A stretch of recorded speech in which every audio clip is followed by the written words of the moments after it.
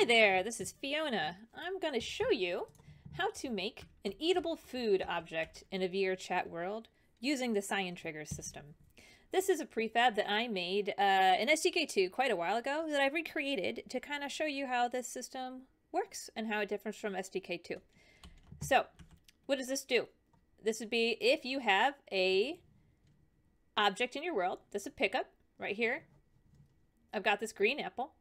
And when you collide your face into it, it will do something.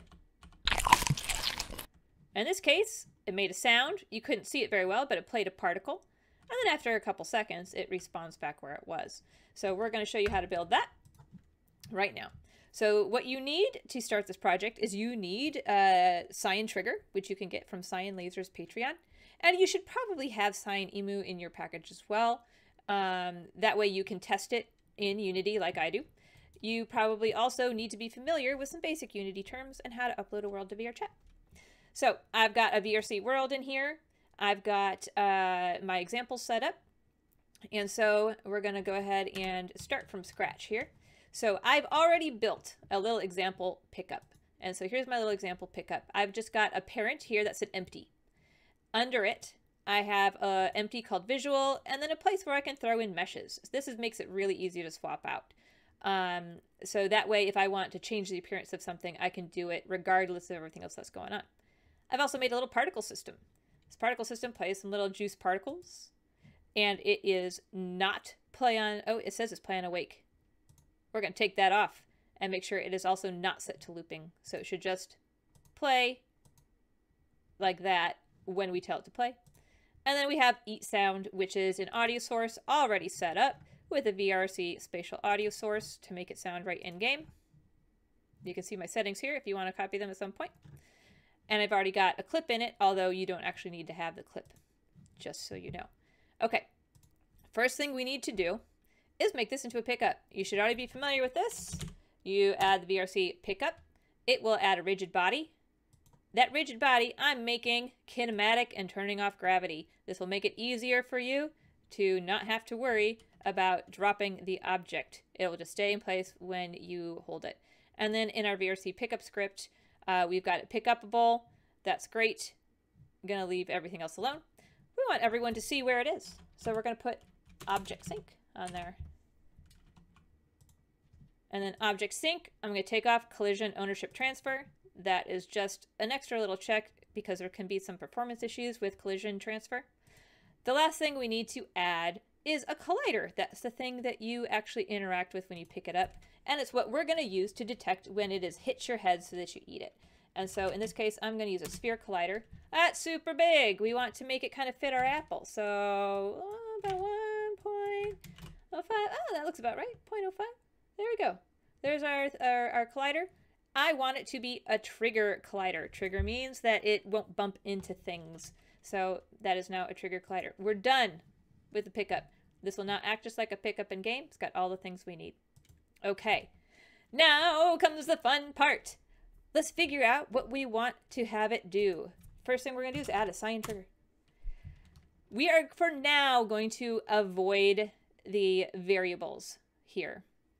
And because we already have object sync on here, Cyan is going to throw an error if we leave this on manual. So we're going to change it to continuous, but you don't really need to worry about that because we're not going to be doing much with variable syncing. So just hide the variables for now. Okay, let's talk this through. What do we want to have happen when we pick up this object? We want to have it disappear. So we need to do something with the renderer. We want it to play a particle. So we need to do something with the particle system. We want it to play a sound. So we need to do something with the sound. And then we want it to respawn eventually back where it was. All right, well, let's go ahead and just start off with what happens when it collides with your head. I'm going to make a event collision on trigger enter. Because this is a trigger collider, we use on trigger enter. If it was a regular collider, you'd use on collision enter. But trigger collider, we do it that way.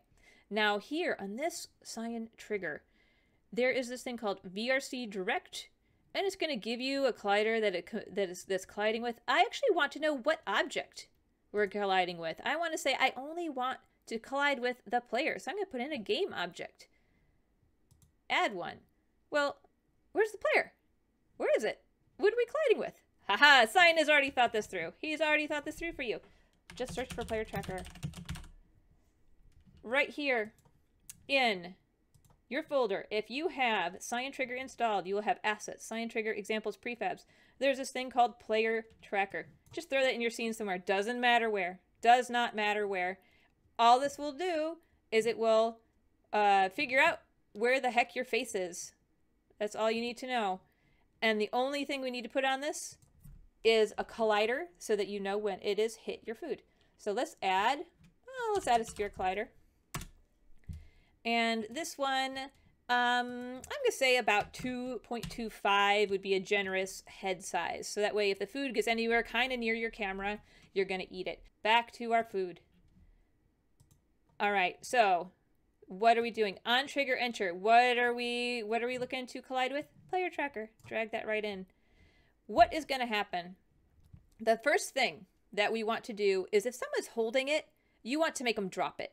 Because if they are holding it and you don't say that and you turn this stuff on, they'll still be holding something invisibly in their hand and controlling its position. We don't want that. So we're going to go ahead and look for a VRC pickup. VRC pickup, and then VRC pickup we're going to call VRC pickup drop. Now, here's our first CyanTrigger action. Ooh, look, this is the event. That's the on trigger enter. When does it happen? The action is what is happening. Okay, so we are making something drop. What is dropping? This is, right? This pickup is dropping. That's all we need to do. And now this little handy thing here, we can minimize it to kind of get this out of the way. We don't have to look at it anymore. All right, what's the next thing that we want to have happen? Let's make it disappear. In Unity, what makes things visible and not visible? Renderers. Anything that's a renderer is a thing that shows it to your eyeballs. So let's go ahead and turn that off. Let's look for renderer in our list. Renderer. This is the hardest part about CyanTrigger, to be honest, is figuring out what is the thing that you are looking for. I know this from experience that I'm looking for a renderer set enabled because I've done this before. If you don't know how to do this, you can look up Unity documentation, or you can do this shortcut that Cyan has given you. If you're familiar with SDK2, look what we got here. We've got game object, set component active, and then you're going to be like, well, let's put in this apple, and the component name is going to be mesh renderer false. He'll handle all this for you. If you're familiar with SDK2, you can just use this little SDK2 menu instead of using the plus. That is fantastic. However, I'm going to do it the Unity way, and which is a little more efficient than what Cyan has done as sort of like an easy thing for you. So I'm going to get rid of that one. I'm going to just do it directly. Render set enabled. We need to put a renderer in. And that renderer is our apple. That's the visual one. That's where our mesh renderer is. And that is false. Fantastic. Okay, we've dropped it. We've hidden it. We want to play that sound. To play the sound, we got to find where the audio source is. And then there's this wonderful method called play one shot. It's a great way to play audio effects. But you do need two things here. Okay?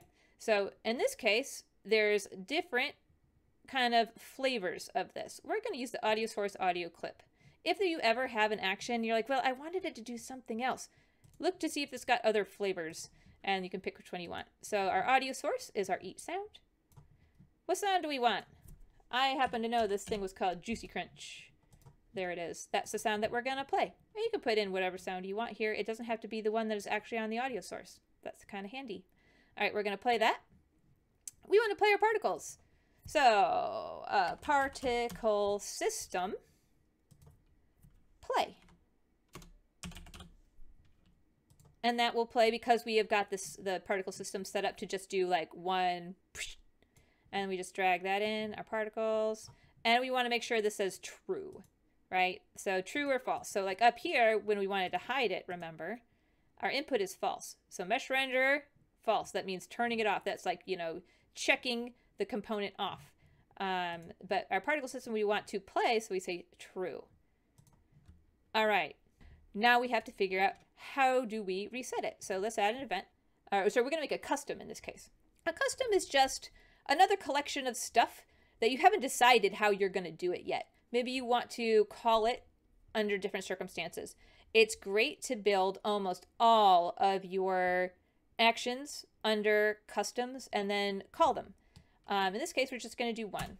We're going to make a custom and we're going to call it reset. And what's great about this is we can call it and we can give it a delay. So anything that happens under here will happen 5 seconds, because we put in a 5 right there, after we call it. Okay? And the things that we want to do is we want to turn the visuals back on. So that's just like we had before. Renderer set enabled. Same thing, right? And we're going to drag in our apple. And this time we're going to put true. But guess what? This could be even easier because we are just doing the opposite what we did before. Oh, I forgot something we needed to do up here. You don't want to be able to pick up an invisible apple. We need to turn its collider off. Let's do that too. Collider set enabled. And then this is going to be the collider that's on our pickup. We're going to turn it off. Now, but we want to turn it back on after it resets. Look, you can do Control D or you can duplicate. I just duplicated that. Let's drag this down here. And then let's turn it true. Oh, so much easier than having to type everything back in. So whenever you've got something you want to reuse, you can just duplicate it either with Shift D like you do in Unity, or sorry, Control D, or you can right click, choose from this menu, deselect, duplicate, delete, all sorts of stuff. So we've turned it back on, but now we need to move it. Well, I have a problem. I don't know where we're moving it to. So we're going to have to figure that out. We'll have to figure out where we're going to move it to. So we need to figure out where did it live initially and where is it going to. In this case, we're going to have to add a couple of things called variables. And this is a way to store some information to be used later. So I'm going to assume that we want to have everything come back to where it was at start. So we're going to first add in 2 variables up here. A variable is just a place to store something. And so the 2 variables we're going to need is a position, which happens to be a vector 3. A vector 3, and I'm going to call this home position. And you can see X, Y, Z. Oh, look, there it is up there, X, Y, Z. That's what's going to be stored in there. And I can type those numbers in right now if I wanted, but we're going to be smart and we're going to get it. So if you move stuff around, you don't have to type the numbers back in. It'll just figure it out on its own automagically. We also need to get the rotation. Rotations are stored, unfortunately, in something horrible called quaternions. Don't worry, you don't need to know about quaternions. You just need to know that it's a rotation and just ignore it. There you go. So home position, home rotation. So the first thing we need to do is figure out where these things are. So when you first load into the world on start, let's just figure out where all these things go. So the event that we want is start. And here we're going to look at the transform and get position. So the first thing is going to be this transform. And we're going to store it in the home. Same thing, transform. Get rotation this time. You may not care about rotation, in which case don't use the rotation parts, but, and then we're going to choose, we could like drag ourselves in. I could have just been like drag this into here, right? But just a little bit easier, just hit variable, this transform. So automatically figure out this one that it's on. And it'll be home rotation. Okay, so now whenever you first load into the world, you'll already get where it's supposed to go when you reset. Great, okay. Go back to reset. Now we're going to put this back where it was. So then transform, instead of get, we're now doing set. And luckily, there is one that does both at once. Set position and rotation. And then that's where we put this transform. And the numbers that we got at the beginning that we stored, home position, home rotation. Okay. So now that will put them all back here. And now we need to reset it. So we're going to call that custom. Here's how you call reset. CyanTrigger, send custom event. It's on the CyanTrigger. If it was a different on a CyanTrigger somewhere else, you could drag that in, but we're just using this one. And here's where you have to actually be careful and type in the exact name easiest to copy paste. That way you won't have any typos like that. Copy paste. Now, the next thing that's really good to do, debug logs. That's for when something goes wrong and you don't know why. You can figure out where it broke, what it was doing at the time, if stuff actually fired or didn't.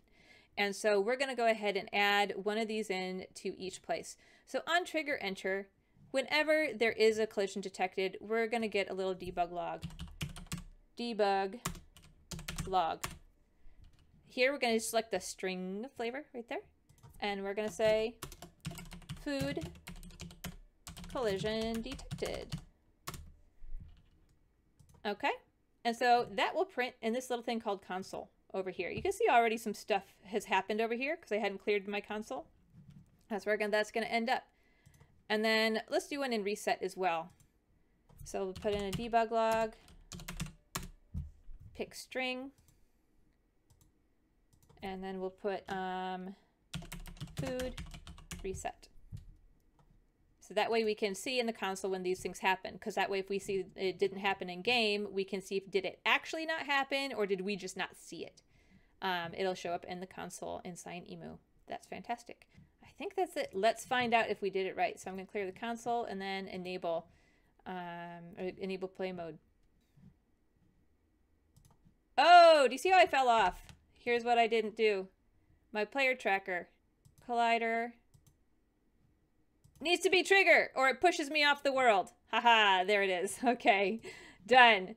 All right, try it. We're going to try that again. All right.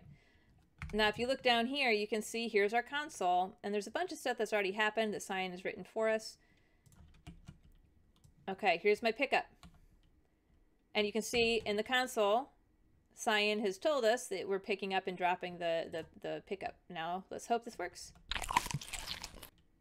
Food collision detected. And after 5 seconds, it reset. Woo! We did it right. Okay, great. And then we can exit play mode. Okay, now the only other thing we need to check here is to make sure that this looks correct to everybody. And so what we have here in every CyanTrigger is the sync options for any given action. And in this case, the only thing we need to do is just to make sure on trigger enter, we send it to everybody. Because everybody's going to see the player tracker in a different place. So whoever sees this collision will tell everybody to make all this stuff happen. So there we go. Eatable food done in CyanTrigger. Thank you for watching.